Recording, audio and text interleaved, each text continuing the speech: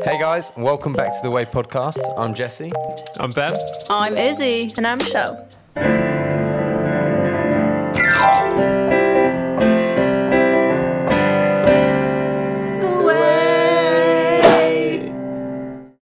Today, we're going to be talking on how we as Christians can grow in a deeper relationship with God.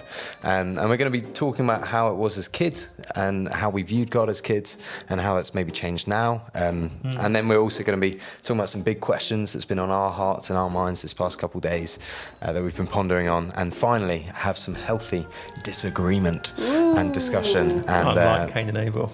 Unlike Cain and Abel. Oh, yeah, that's a little teaser, Ben. We can't go there yet. We can't go there yet. This section is sponsored by Baby Jesus. Michelle, when did you first start feeling like you had a relationship with God? I would say when I rededicated my life to the Lord at the age of 18. Nice. So that was last year, where I really felt like my relationship with the Lord was growing in terms of my understanding of the Bible and what God was speaking to me about in the season that I was in terms of like heartbreak and all the stuff, the journey that the Lord was taking me on. I feel like that's where I felt a depth to my relationship with the Lord grow. Yeah. So, yeah. Come on, fresh. Iz, you talked about this last week. So Okay. you're an expert, right? Yeah. I think for me, I've always had my relationship with God. I didn't really have a turning point. It's definitely like grown. I had the privilege of growing up in a Christian household and kind of always felt like Jesus was a part of it and just learn more about him and learn more about our relationship grew kind of thing over time. I do think it's through the difficult moments that really either build your faith or shut it down kind of thing. It depends on how you respond to it, but I think it's been a tough few years, but I really chose to lean in. So I think my relationship with Jesus has definitely grown in the last few years especially, and I think I just always hope for it to grow always more and more.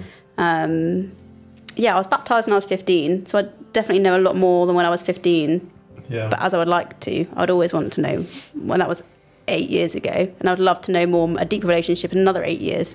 So, yeah. I feel that's the same with most friendships, though. Yeah. Is that your story as well? I don't even think there's really like a click moment. It was just as I started to reflect on my life, the more I started to see God present. And so, like, even as looking back, like 5 years ago, maybe from when I was a kid, looking back 5 years from then, being like, oh, like even though at that moment, I didn't necessarily see God in the moment, but in the reflection, being like, actually, like God was there, and so like through that time of reflection, being like, oh, like God has always been in my life. I just, as I get older, the more I'm aware of His presence, past, present, and obviously future. So That's awesome. yeah, That's really good. I think what's awesome is just like how different the story, although it's like similar, like Christian family, or because that's my story, grew up in a Christian family, but each age is just different. And it's so cool that God doesn't work in like a linear way. He doesn't just meet us when we're 12 and then you either choose it or you don't. It's like there's people who get saved when they're 30 or when they're 12 or when they're 15 or when they're 18. And I think for me, looking back on my journey, there's definitely been key moments in my life where it's changed how much I grow with God. Yeah. Like when I was 11, I got baptized and that changed how I grew with God. When I was 13, I kind of walked away from God a little bit and kind of experimented kissing girls and stuff. Woo! And then when I was 14, I then encountered God in a new way. And then I started to grow my relationship with God different. And then when I was 16, like lockdown hit, really tough time. And I just remember encountering God in a different way. Yeah. And I think for me, there's just been different encounters throughout my journey, which have kind of changed my trajectory a little bit. That's beautiful. And like now, moving out, like I moved out of home about a year ago, and it was last January. There was a point in January where I was struggling a little bit financially, and I just remember weeping in church, like just weeping at the front. And I've never like wept like I've wept when I wept then in church. And I just remember feeling from that place onwards super comfortable in church. And like super vulnerable in church, but really open to exploring God in my vulnerabilities as well. And that grew me deeply. Yeah, there's lots of ways. I don't know why I was thinking about this, but in Acts, when it tells the stories, you see Paul's journey quite evidently. You see him convert on the Damascus road. You see Paul like then try and preach and then get sent away. And at the end, you see him getting abandoned on an island and then coming home. And there's a whole story around it. And it's easy to read Acts. You can read it in like 2 hours and be like, wow, that was the trip. Like, that was Paul's life. He lived a crazy life. Like, why doesn't that happen in my life? But the truth is, in between each section and each story, there was years in between. And so I see that for me. Like, there's years between each point in my life. But really pivotal moments. And there's still, I pray there's more. Like you said, like, I hope there's 8 more years of growing deep with God. More than 8, hopefully. More than 8, hopefully forever. but I'd love for more years of just special moments every few years or every day, you know. What's something that I can do every day that can deepen my relationship with God? Like, well, one, community. I think doing life with people who also love Jesus, I think, is a really important thing. When we think of, you know, what it means to be a priest, you know, representing God to people and people to God. I think we need to be around people who are representing God, who can help us, you know, draw closer to Him. Number 2, do you want to go for Jesse? I can take number 2. Yeah. I guess number 2 is just prayer. Like, prayer is just having conversations with God, being with God. And the more you be with God, the more you become like God and the better you become. So that just helps me know Him better, obviously, through talking to Him, you know. Number 3, worship. I'm a strong believer that we become what we behold. And so we got to carve time in to like behold God and who He is and what His character is. And number 4 would be the Bible. And I guess it's that same thing of beholding the Bible. It says in the beginning was the Word and the Word was God. The Word meaning like the Bible. And so we can trust that when we read the Bible, we're also looking at God and what He believes and His values, which will change our values. And does prayer actually deepen our relationship with God? Absolutely. I mean, you've already touched on it a little bit, that actually spending time with God is transformative. But I think it's the practice of turning to Him in prayer. It's even if we don't feel anything, He is there, He's meeting with us. Even if He's not answering any of our prayers, or doesn't seem like He's answering any of our prayers, like, He is still worthy of our praise and worth praying to. And also knowing that our prayer has so much power and that we're not just little pawn pieces in God's big chess puzzle, but actually we are invited in to be part of the story, shaping His story of how to bring like heaven on earth.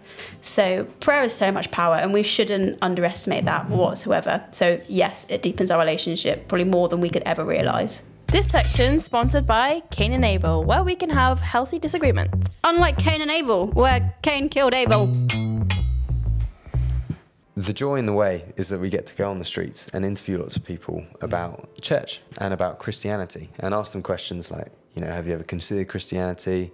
Are you even Christian yourself? And today it was quite interesting. We were filming and we met a lot of Christians, like an abnormal amount. Usually we met with just people with all these different journeys, but we kept getting Christians.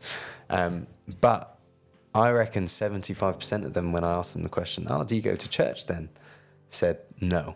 I don't go to church, which personally I kind of take as an initial red flag. Like when I don't, like, honestly, when I hear them say, well, I wouldn't date them, but like when I hear that, when they're like, oh no, I don't go to church, I'm like, oh well, church is pretty key. Why is it a red flag for you? Well, for me, church is most of what I've known growing up, and for me, the amount of input and life change that's happened in church is ridiculous, abnormal, and almost all of what I've been through and almost where I am today wouldn't have happened if it wasn't for the church helping and supporting me. From what I understand, like all my pivotal moments in life all come through God, like church, through God. Yeah. That's interesting. I caught up with a family that I have known for a few years now, and I was chatting to the dad about church, and he hasn't been going to church for a good few years, and I was like questioning him about that. So I found it really interesting. I like hearing people's stories, and he basically opened up about his experience of leadership, and the one-dimensional aspects of church which he feels around it being about just one person sharing to the congregation and that being it. And he felt like he had lots of gifts that he weren't able to share, and just felt quite abused as a volunteer. And so his then experience of church became quite negative. And so he decided, actually, this is a massive faff for me, and so I'm just not going to go. That lockdown was a huge part of that as well, because it disrupted a lot of rhythms. But like, as we were like having conversations, I was like, oh wow, like you're saying this, but you're in other parts of the conversation, you're one of my spiritual people that I'm like engaging with. And when I was quizzing him about like, oh, like, where do you get your community? Where do you get your feeding? He was able to be like, oh, actually, no, I get my feeding from this conversation with this person here. And, you know, my church is my family and my friendship group here. And so, like, I think we can get bogged down with only seeing church community. It can only be a church. But actually, like, I think, like, Christian community is so much more than just church. I think, actually, like, even from, like, a personal perspective, the most profound relationships that I have with Christians in the places where I grow the most is not on a Sunday morning or a Sunday evening. It's like on a Wednesday evening when I'm around my friend's house having dinner.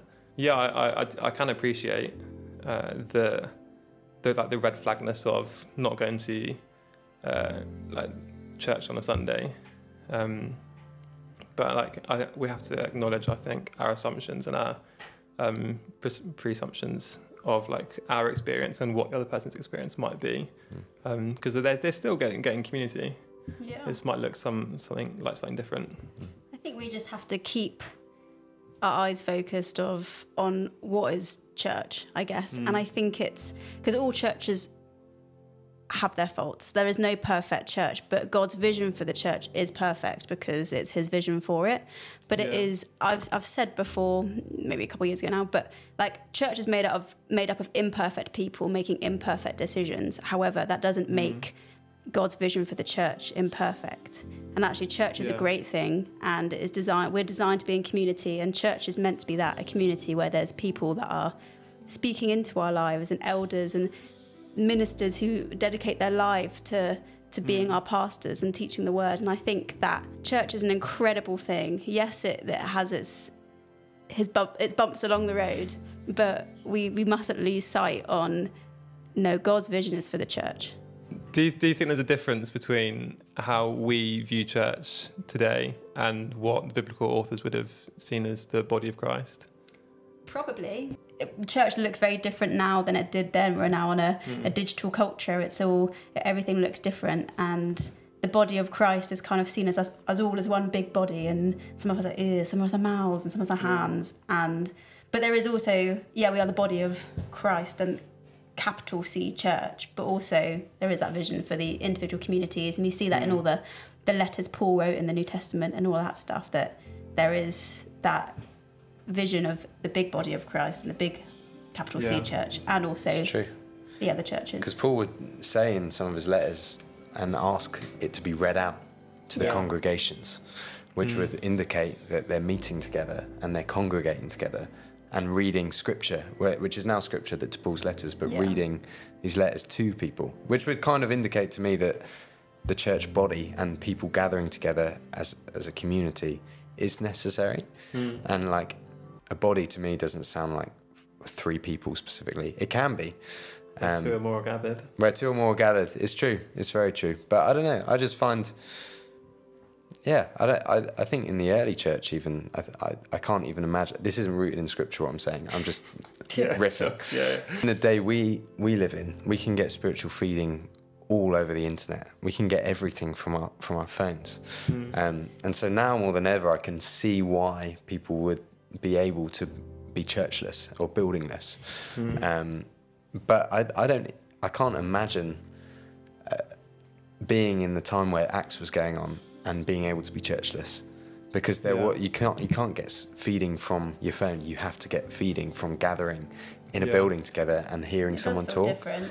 Which does feel different. We felt that difference between lockdown and now, as well, didn't we? But if the example that we're taking and the standard that we're following for church is the church in the Acts, then we should be gathering as people, as thousands, and listening to someone talking about Revelation. Yeah. So I think my takeaway would be that every single one of us has a different relationship with God, and God is speaking to us individually. That's pretty much it. What about you, Izzy? Strong. My take the way. I think I just feel quite encouraged, actually, of the idea of my relationship continuing to grow and to build and all of that stuff. My take the way is the same as yours, Michelle. I think... That's not allowed. Oh, it can be allowed. That's what I'm taking away. It's just like, you know, my friends who might have different beliefs and ways of viewing life, they're actually on their own journey with God, and so am I, and it doesn't have to look the same. Yeah. Yeah. I think mine's the same. But no, three isn't allowed. Sorry. 2's allowed. Yeah, I don't know. I think another take away would be that I can't just prioritize one thing. Like, I can't just prioritize prayer. I can't just prioritize community. I think to get the best out of my relationship with God, I've got to, you know, be in community. I've got to be praying. I've got to be reading the Bible. I've got to be worshipping as well. We've got to do all four. Well, guys, thank you so much for watching. We've got a new episode coming next week, so do stay tuned. Subscribe, like, comment, all that shenanigans, and see you soon. Great.